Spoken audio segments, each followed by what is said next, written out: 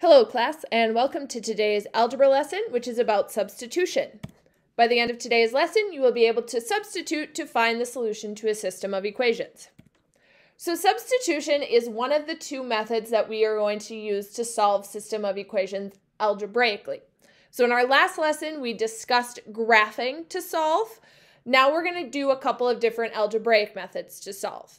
The solution is still an ordered pair. So you're still going to have your answer written in an x, y format, but now we're going to solve it algebraically by replacing one of the variables, x or y, with an expression containing the other variable. The goal is so that there is only one variable in the equation that you are going to be solving. So, for example, we're going to start with a very simple substitution problem where they actually give you one of the answers, just to show you how this works. So you have an equation saying 2x minus 5y is equal to 8. Substitution says that if you are given something that a variable is equal to, so in this case they tell you that x is equal to 8, you can substitute it in the place of x. So you can say 2 times 8 minus 5y is equal to 11. And then you would continue to solve your problem. So 2 times 8 is 16 minus 5y equals 11. Then I need to eliminate that 16. So I'm going to subtract 16 from both sides of my equation. That's going to give me negative 5y is equal to negative 5. And then in order to finish solving for y, I'm going to divide by negative 5 on both sides, giving me that y is equal to 1. So my answer to this problem would be 8 for x and 1 for y, giving us an ordered pair solution. Go ahead and try this one on your own. This time you are plugging 8 into the spot of y. Solving and working our way back, we find that x is equal to 25. So your answer is 25, 8. Not all problems are going to just be replacing the variable with a single number. Most of the time, you're going to be replacing the variable with an expression. So for example, this one says y equals 4x minus 6, and your second equation says 5x plus 3y is equal to negative 1. It tells you that y is equal to something. So you're going to come into this second equation, and in the spot of y, you're going to plug this full expression. So the 5x doesn't change. That's going to stay put. Then we have plus, the 3 stays put. 3 now needs to be multiplied with y. Y is going to be replaced with this other expression, 4x minus 6. Close that parenthesis, and then it equals negative 1. So we replaced the letter y so that both variables in our equation now are x. We can now solve for a single variable. In order to do that, I'm going to have to get rid of my parentheses first using the distributive property. So I have 5x plus 12x minus 18 is equal to negative 1. Then I'm going to combine my like terms. 5x plus 12x is going to give you 17x minus 18 is equal to negative 1. Then I need to get rid of subtracting 18. So I'm going to add 18 to both sides of my equation. And that gives me 17x is equal to 17. And I'm going to solve by dividing by 17 on both sides to give me that x is equal to 1. So at this point, I've solved part of my problem. I know what the x coordinate is. I now am going to plug that back in to either equation. I'm going to choose the first one to solve for the second variable. So now I'm going to say y is equal to 4 times 1 minus 6. 4 times 1 is 4, subtracting 6, giving me y is equal to negative 2. So my final answer, the place where these two lines would intersect on the graph, occurs at 1, negative 2.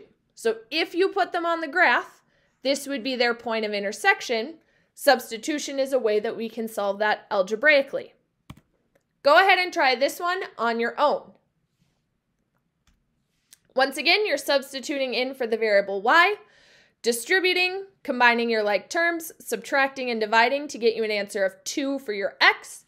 You plug that back in and simplify to get 13 is y, giving you a final answer of 213 as the point of intersection. Sometimes our variable is not by itself to start. So I've got 4x plus 5y is equal to 11, and y minus 3x is equal to negative 13. So I want to try and get the simplest variable by itself.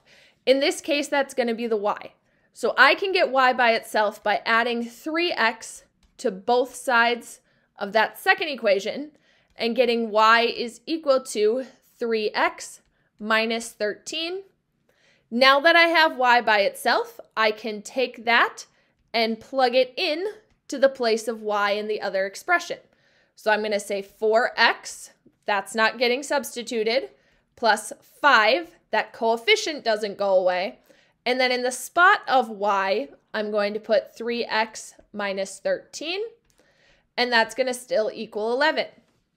Now I need to distribute to get rid of those parentheses. So I've got 4x plus 15x minus, and then we do 5 times 13, which is going to give me 65 is equal to 11. Then I'm going to go ahead and combine my like terms. So I've got 4x plus 15x, which is 19x, minus 65 is equal to 11.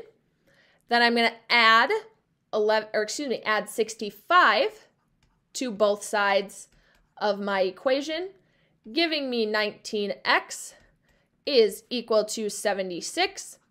And when you divide both sides by 19, you are going to get an answer for x of 4. So x in this problem is going to equal 4. Now I need to plug this back in. I need to plug it into one of the two original equations. So I want to go either into 4x plus 5y is equal to 11 or y minus 3x is equal to 13. I'm going to go ahead and plug it into the first one, giving me 4 times 4 plus 5y is equal to 11. 4 times 4 is going to give me 16 plus 5y equals 11.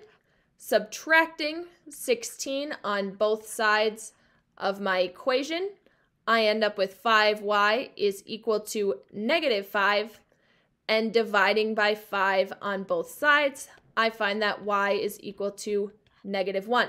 So my final answer here is 4, negative 1.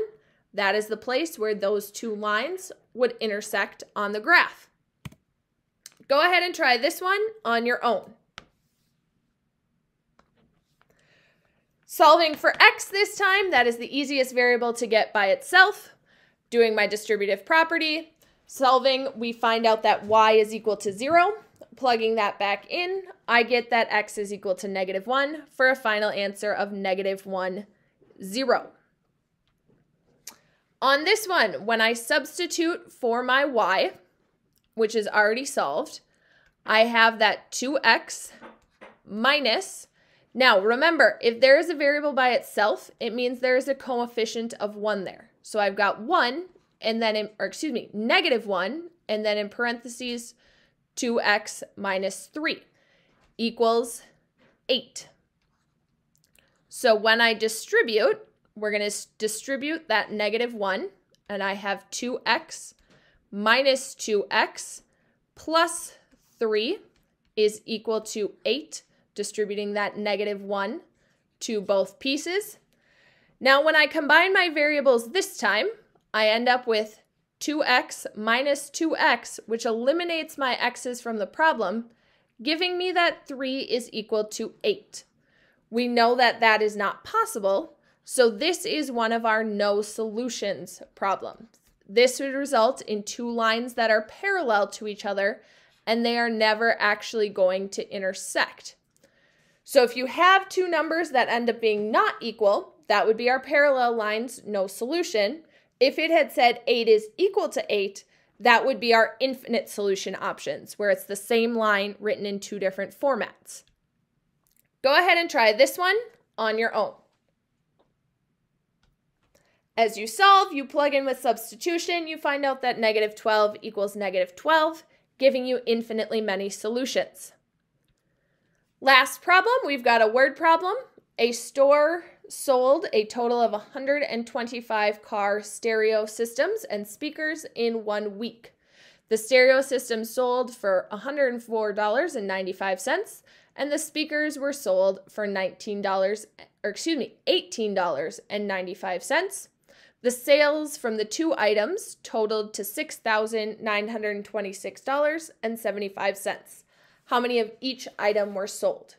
So when you are working on a word problem, you want to treat each sentence like it should be creating its own equation. So this first sentence is talking about the total number of systems.